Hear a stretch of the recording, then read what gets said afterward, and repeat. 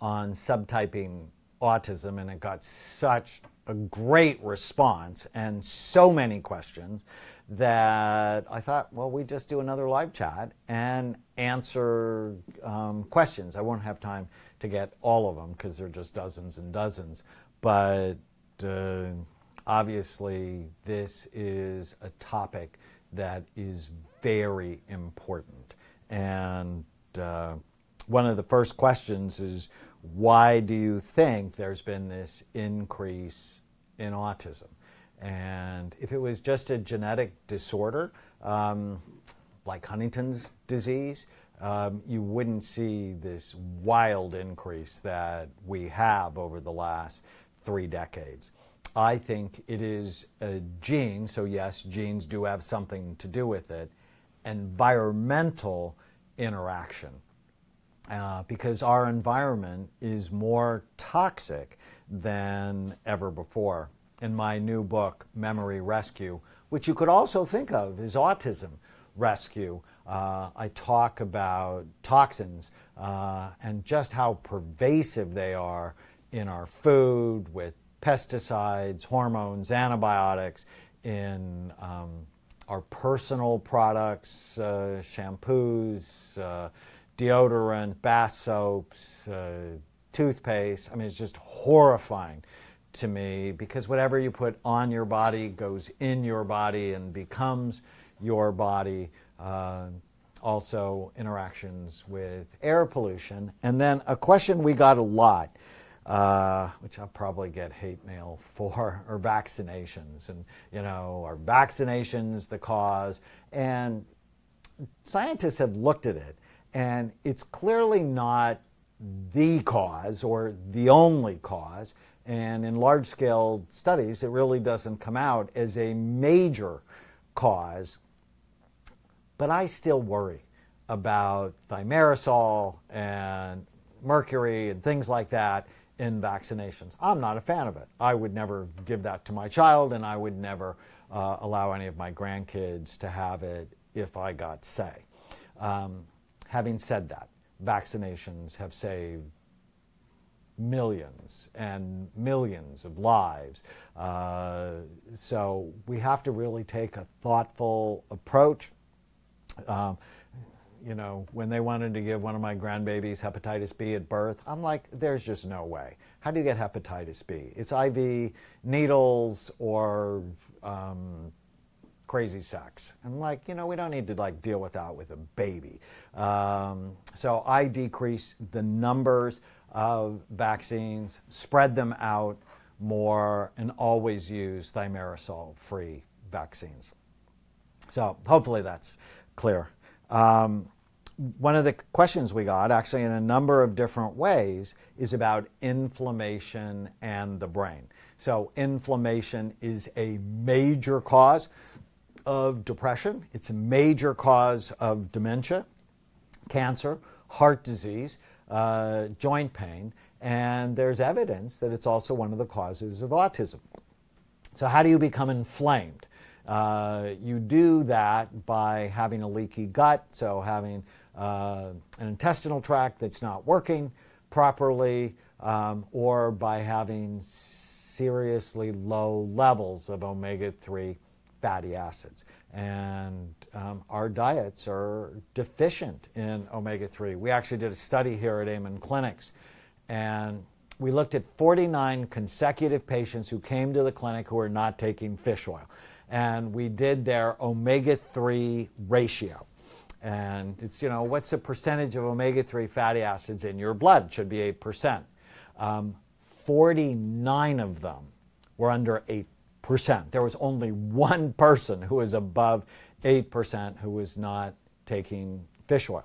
And so I'm a huge fan of increasing omega-3 fatty acids in your diet with really healthy fish, or taking fish oil. I even get my vegetarian friends to take fish oil. Don't say that. I know I'll get hate mail for that too. But there's no really great vegan sources of EPA. You can get some sources of DHA, like algae-based DHA, but it's just really a hard thing to accomplish. So I'm a huge fan of omega-3 fatty acids to decrease inflammation in your brain and body. Another great question on inflammation.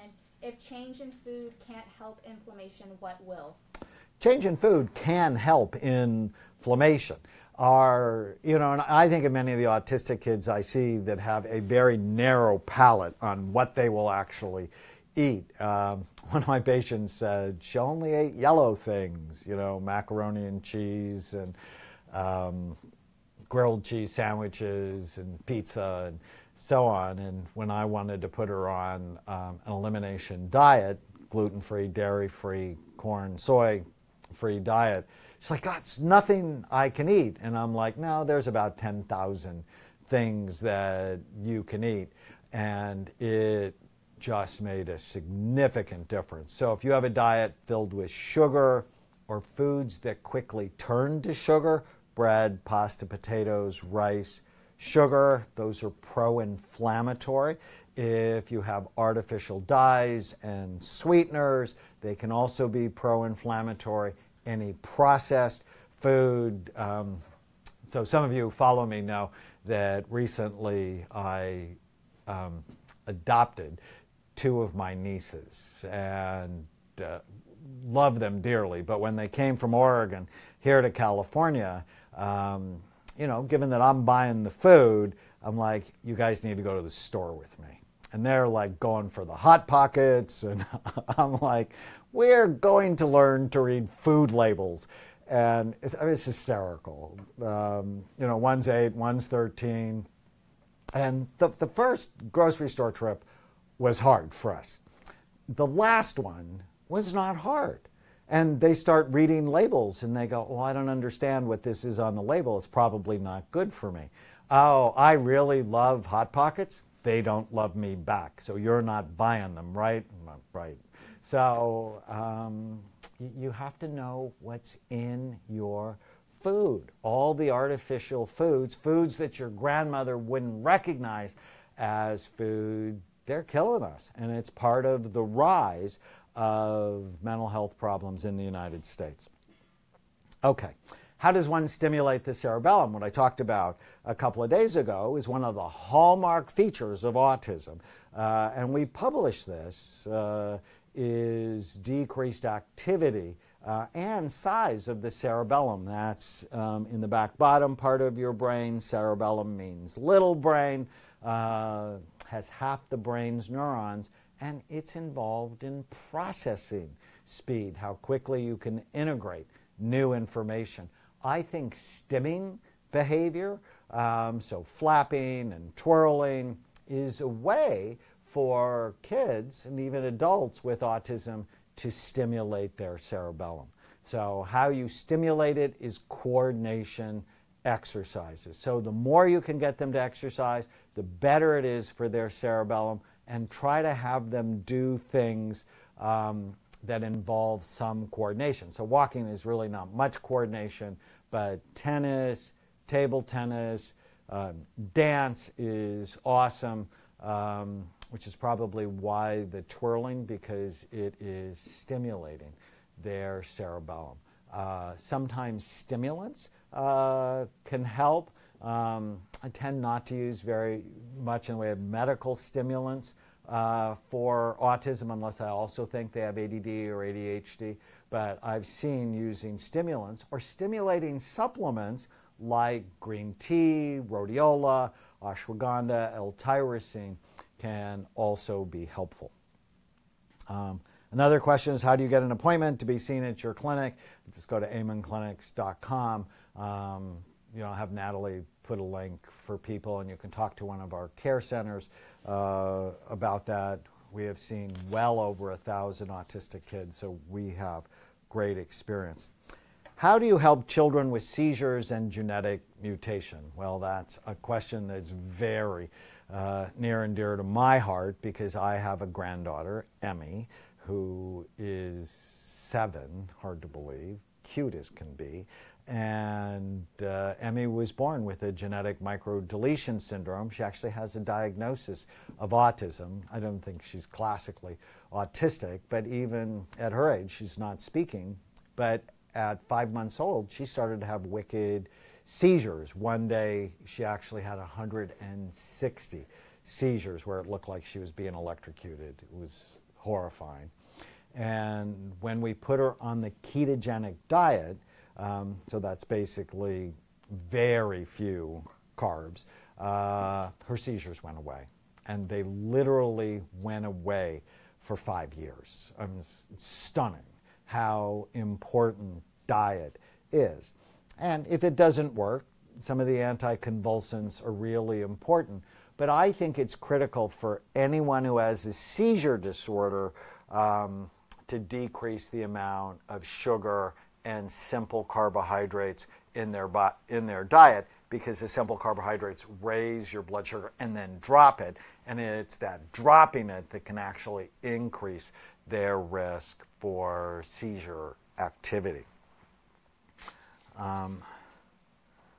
So what are the various types of autism? So I'd refer you to the live chat I did just a couple of days ago because I subtyped it there. Heavy metals. Would a SPECT scan reflect heavy metals in the brain? Yes. It will show up as a toxic pattern. Now, it won't tell us what the toxic pattern is. It just tells us we need to go find what the toxic pattern is. Is it heavy metals? Is it an infection like Lyme? Is it an environmental toxin like mold? What are the odds of having all your children being autistic? That's a really good question. If you have one autistic child, there's a high chance, but it's not a 100% chance. It's more like a 40% chance the next child will have autism as well. And if it's this gene environmental interaction, well, odds are you're in the same environment that you were with the first child. My almost 20-year-old son, who's been diagnosed with Tourette's and OCD, has never had a brain scan. He's had testing, which by reading results pointed to all making of an autistic child, but he's not. The doctor said he's not. How can they come up with such a diagnosis having never looked at his brain? All right, I'm going to go on a rant. How can you get any mental health diagnosis without anybody ever looking at your brain based on symptoms? It's been my frustration with psychiatry since I started looking at the brain 27 years ago. It's just unconscionable. Think about it. You have chest pain. What's your cardiologist going to do? He's going to look at your heart. You have back pain. What's the orthopod going to do? He's going to look at your back. You have belly pain. What's the GI doctor going to do? He's going to look at your intestines. Our patients in mental health are every bit as sick. I mean, bipolar disorders and depression are potentially lethal disorders, and yet 999 psychiatrists out of 1,000 won't look at your brain. It's just stupid. We need to do better. We can do better. That's what we have been trying to pioneer. Now, let me go back to this specific case. When you have OCD and Tourette's, they go together all the time. Very common. What we usually see is too much activity in the basal ganglia and the anterior cingulate gyrus. So people get stuck on things, and they also have tics.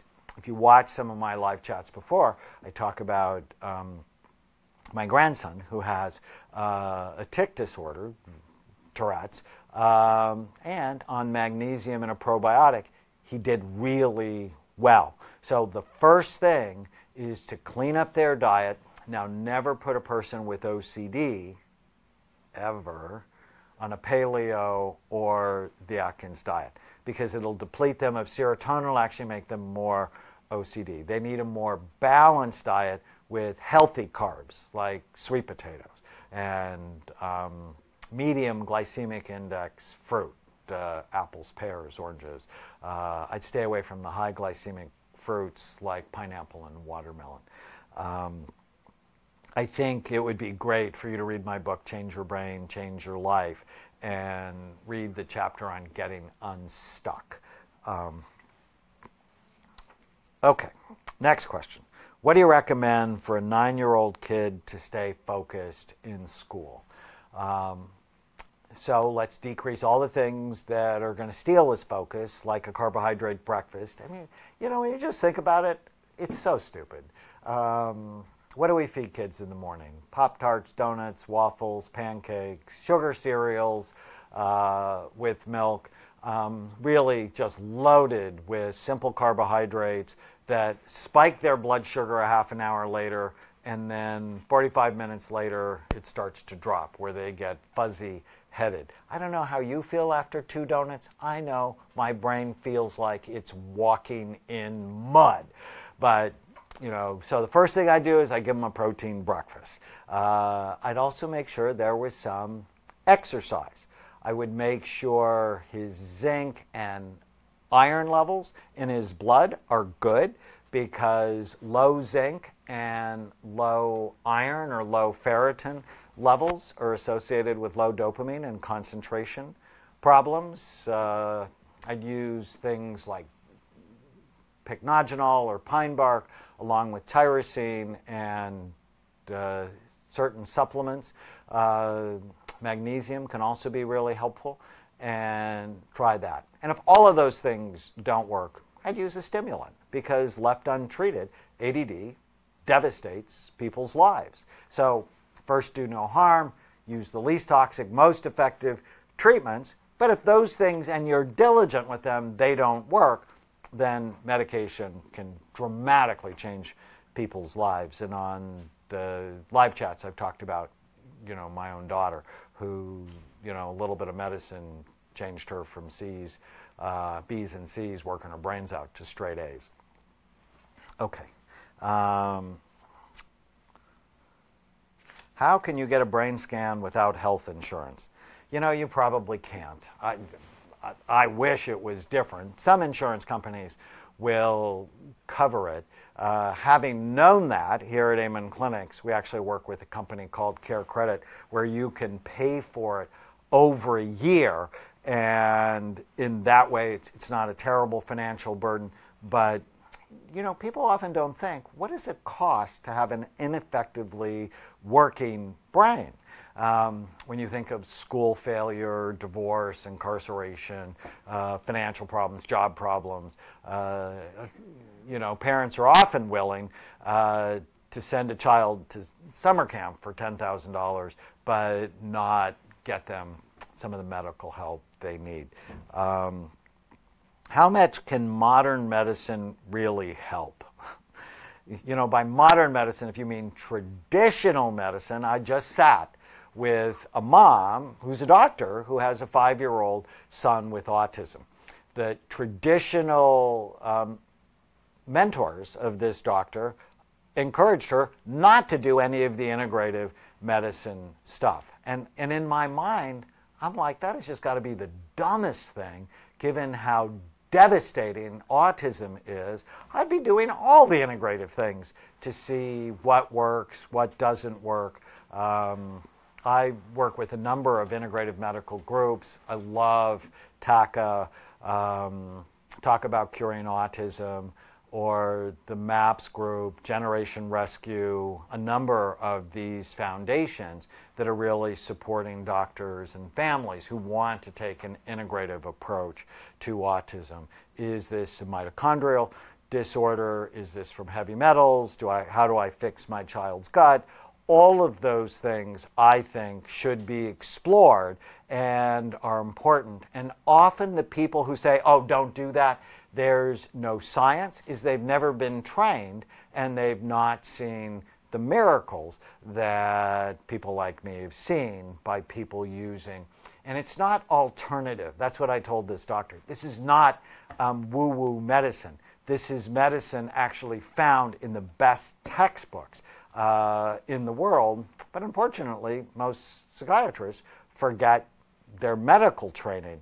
And when you think of mitochondrial disorder, they just don't have any clue about that.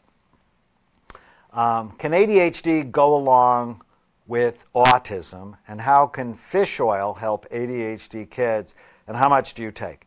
ADHD and autism go together all the time. Many ADHD kids actually have an autistic spectrum disorder too, and when those things go together, just giving kids stimulants doesn't fix everything. That they often need social skills training and treatments for the OCD part of the autistic spectrum disorder they have as well. Fish oil, the studies are very clear that EPA, one of the omega-3 components, is effective to help with focus. DHA is not. DHA helps with more anxiety and memory.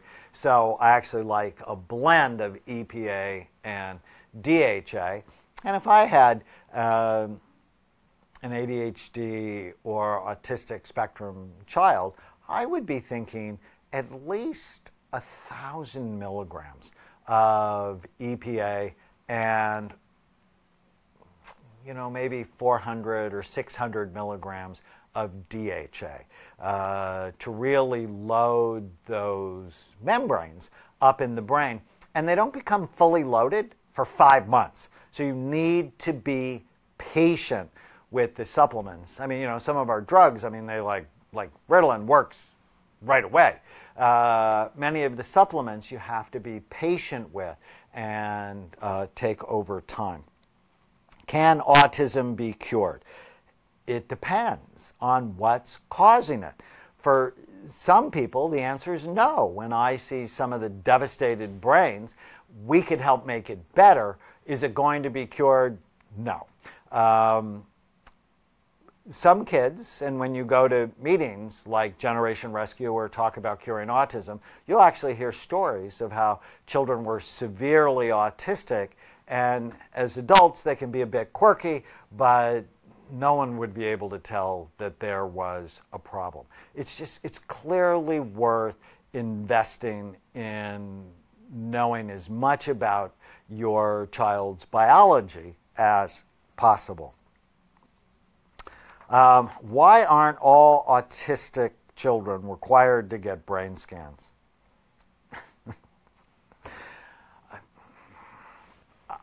I'm a fan of scanning anybody whose brain is not working at an optimal level. Now, people go, but you're biased because you own Amen Clinics.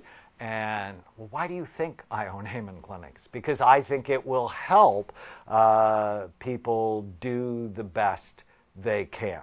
I didn't become a doctor because I wanted to make money. I became a doctor because I wanted to help people.